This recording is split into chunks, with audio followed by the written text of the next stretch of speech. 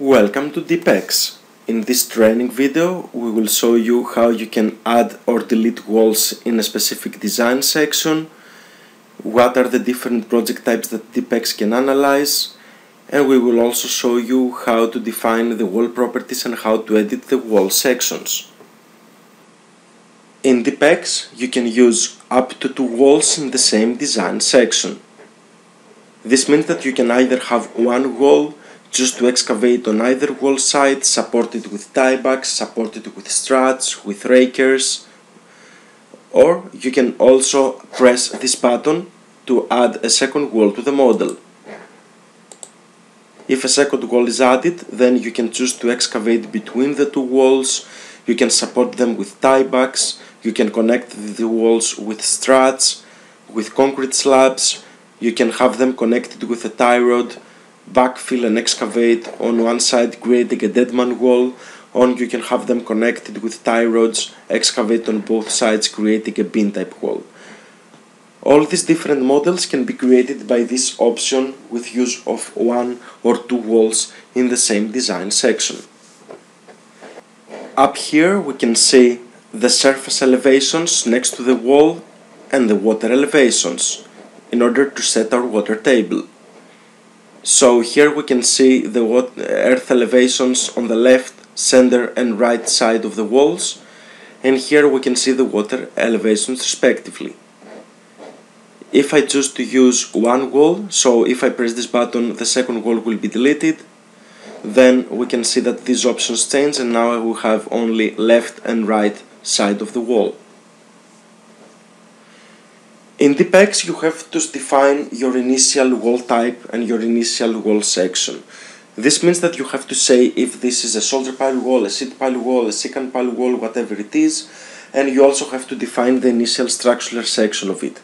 Later, after you analyze the model, the software will give you very detailed results, structural ratios, etc. that can help you decide if this section is enough, if it is too much, if you need to do any modifications, so you can optimize the model manually, or you can use the software optimization tools in order to allow the software to optimize it for you, but you have to start with something. To define your wall section and your wall type, you have to double click on the wall.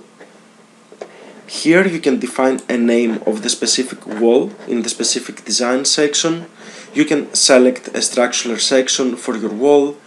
Here you can define the top of the wall elevation, if it follows the ground surface elevation or if it is above or below the ground surface. An example, I can change this to 4 feet, press OK, and we can see that the wall moves to the top. I double click again and I can change to the same ground surface elevation that it was before. Also here we can define the initial wall depth. This is the initial wall depth and it will be used in the model analysis. If you do limit equilibrium analysis, the software will calculate and show you the calculated wall embedment safety factors. Based on these safety factors, you can either decide manually if you wish to do any modification to increase or decrease the wall depth. You can double click on the wall, change the wall depth and run the analysis. In some seconds you will have your new results. Or you can ask the software optimization tools to optimize the wall depth for a required wall embedment safety factor that you can import. Finally, here we can see the top of the wall, the top left point of the wall, X wall coordinate actually. When we have one wall, this is at 0. If I have a second wall, this will represent the X coordinate of the top left point of my right wall. This way I can define the distance between the two walls. Now about the structural section, here is a list of available sections you can access anytime and use. By default it includes only one called wall 1, which is actually this seat pile wall AZ26. So I press this button in order to edit the structural section of the wall. In the dialog that appears here, I can edit wall 1, which is the same wall 1 in this drop down, and I can also add as many wall sections as I wish in this list. You can access the different wall sections and modify them independently. For each one of them, you have initially to define the wall type. So these here are lists that expand, and here there are buttons that we can press. So you can choose to have a soldier pile and lagging wall with reinforced concrete piles, with H-beams, pipes filled with concrete, double or single channels, plain concrete piles or timber piles. You can have a seat pile wall, a secant pile wall, reinforced concrete or steel reinforcement, a tangent pile wall with all these kinds of supports again, a diaphragm slurry wall, reinforced concrete, or an SPTC wall with steel reinforcement. You can have a custom wall if you wish to simulate something that we might not include. You can define the section stiffness and you can import it on your own instead of allowing the software to calculate it for you. We have combined seat pile wall sections, H-beams, double H-beams or pipes combined with seat piles, and box seat piles. These are the available sections in our software program, the available wall types. So I'll go now to different wall sections here in this list, and I will show you how to edit different wall types. In the first one, I will use this soldier pile and lagging wall with H-beams. In new wall 1, so actually excuse me, I'll go to wall 1 and I will change this to soldier piles. So I'll go to new wall 1 and I will rename this to secant, and I will show you how to use a reinforced concrete secant pile wall perhaps. In new wall 2, I will leave the initial selection of the software to show you the seat piles. In any case, this will cover most of the cases in our software program. So I'll go to the first one. Whenever you have any wall type with H-beams or pipes or rectangular hollow sections or channels, then you simply have to go to the steel beams tab, and right within the software we include extensive databases with commonly used H-beams, pipes, rectangular hollow sections, channels, etc. So you simply have to access this drop down and you can select your section from the list. Let's say this W21101 for this example. So all the properties of the specific H-beam are already passed within the software, and they are loaded as soon as you select the section from the list. Next thing, if you have soldier pile and lagging walls, no matter what's the pile type, you have to go to the lagging tab. Here you can define if you have timber lagging, concrete lagging or steel plate lagging. If you have timber lagging, you have to define the lagging thickness and where to position the lagging on the center of the wall, left side, outside the pile face, inside the flange or right side. This is mostly graphical for the sketches later. It doesn't make really a big difference in the analysis. If you have concrete lagging, you have to define the structural section of your concrete lagging.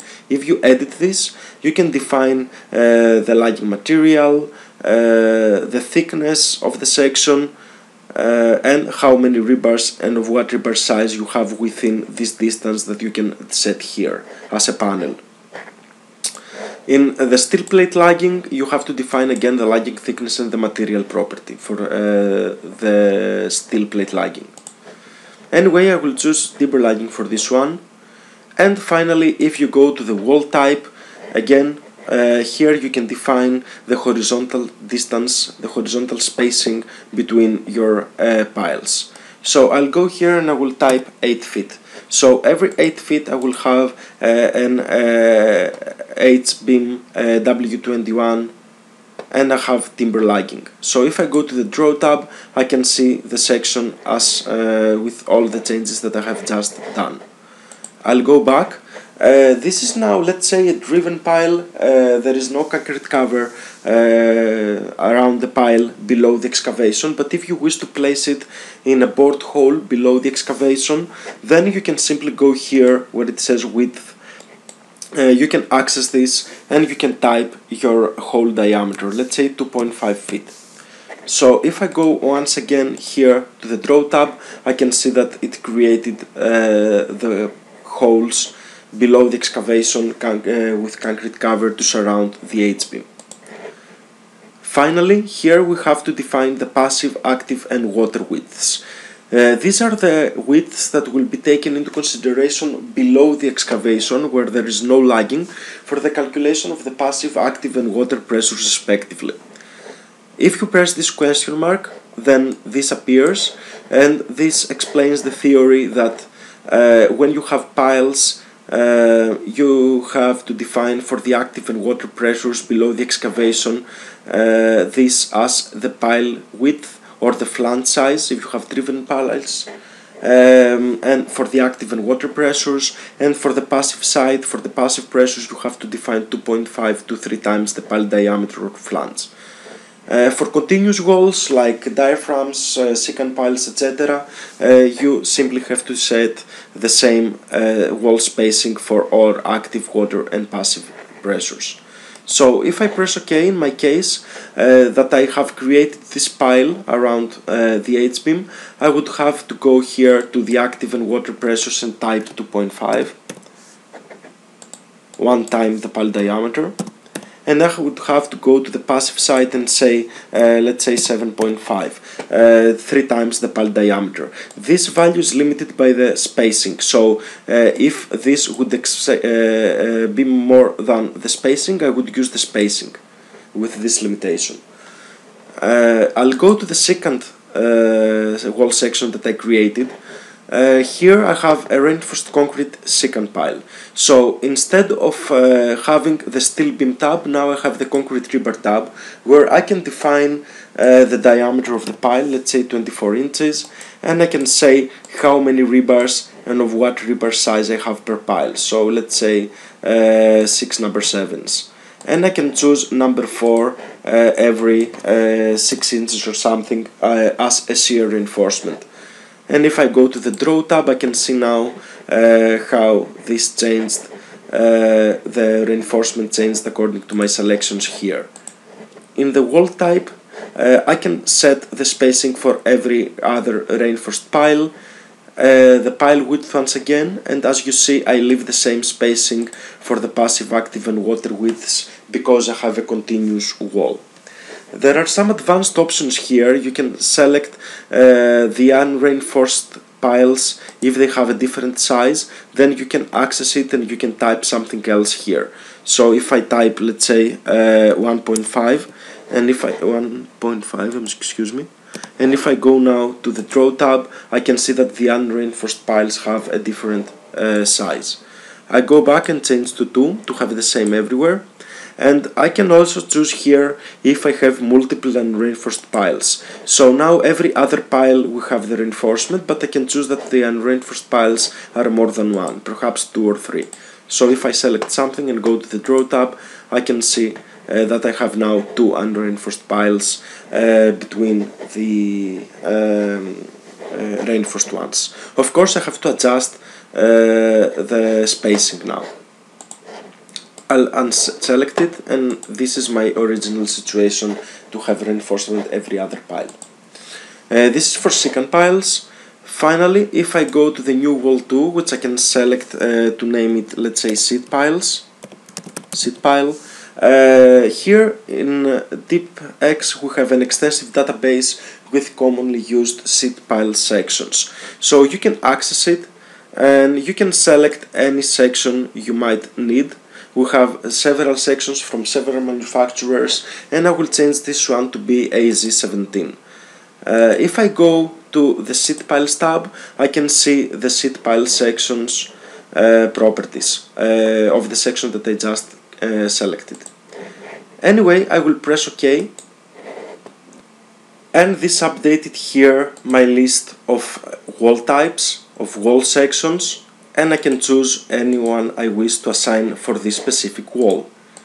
This way I can access different walls. If I have an opposite wall, I can access it and I can assign the same or a different wall section, and I can do the same in different design sections. I can access a wall there and I can select something different. This way you can assign different structural sections on different walls around your project. Visit our websites in order to review additional information on our software programs, useful theory, documents, examples and training videos. If you wish to receive our pricing, special offers, or if you wish to arrange a free online presentation, feel free to contact us. Thank you for watching this video.